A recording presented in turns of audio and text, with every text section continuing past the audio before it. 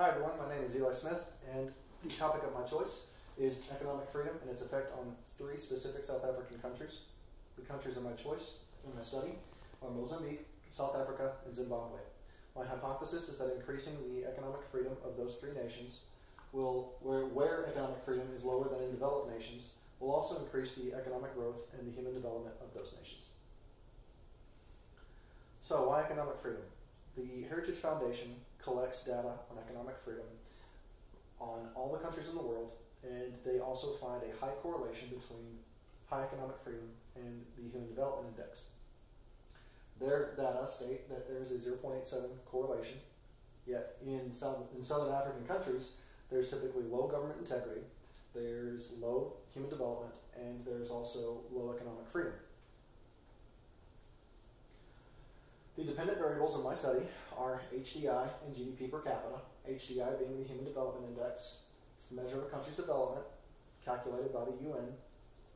It includes but is not limited to life expectancy, average education level, access to sanitation, access to shelter. And I will be taking the log of HDI for the percentage change. For GDP, I will be taking the GDP per capita in 2011 PPP dollars. And this, of course, is the average consumption of a person, or per person in a nation. I'll also be taking the log of that so that I can determine the percentage change for an increase or decrease in economic freedom. My independent variables are the economic freedom variables and a total trade variable that is going to be my control variable across the countries. The total trade variable is a percentage of GDP. Economic freedom is being defined by Heritage Foundation as the fundamental right of every human being to control his or her own labor and property. It's measured by 12 criteria: property rights, government integrity, judicial effectiveness, government spending, tax burden, fiscal health, business freedom, labor freedom, monetary freedom, trade freedom, investment freedom, and financial freedom. For the purpose of my study, I am omitting labor freedom, judicial effectiveness, and fiscal health because there are large gaps in the data for over those years that I'm studying between 1995 and 2017. I chose 1995 because it's just after apartheid ended. Economic freedom is scored from 0 to 100. The data are collected annually on every country in the world. And as I mentioned earlier, I am one of those three.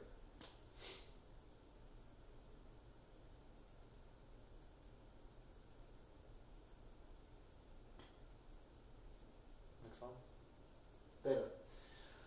So, my data are collected across the world and focus on Mozambique, South Africa, and Zimbabwe for the Southern African region that I'm studying, Canada, Mexico, and US for the North African region as a comparison, Belgium, Denmark, Finland, Sweden, and Switzerland as a Northwestern European region to compare.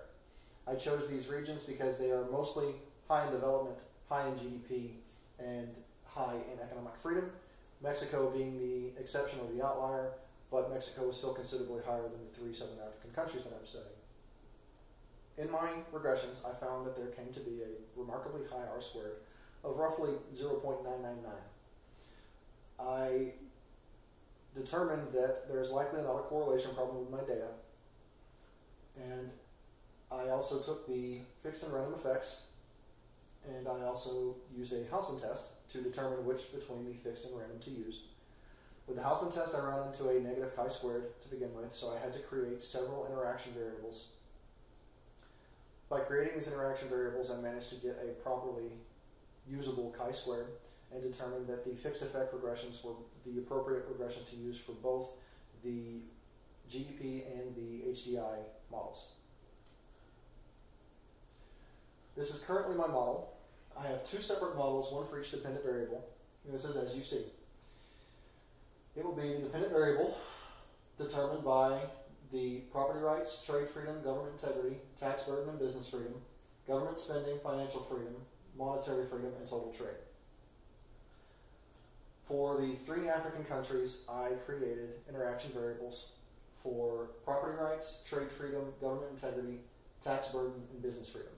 I also created three country dummy variables for the South African countries. My current conclusions. For GDP, only the variables that you see above you right now, see in front of you, are found to be statistically significant at the 90% or higher intervals. That leaves 19 other variables that were not found significant at the 90% or higher.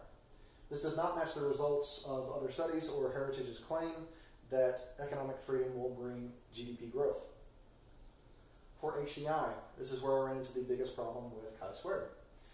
Only these variables that you see here were found to be statistically significant at the 90% or higher interval, and that left 15 other variables found not significant at all, which again does not support the claim made by other studies that I am using in my literature review, as well as Heritage's claim and the correlation that we saw earlier in this presentation. Moving forward, I'm going to collect more data, I'm going to run new regressions and analyze the new results, and by the time that you see the next presentation, this will be complete. Thank you and have a wonderful night.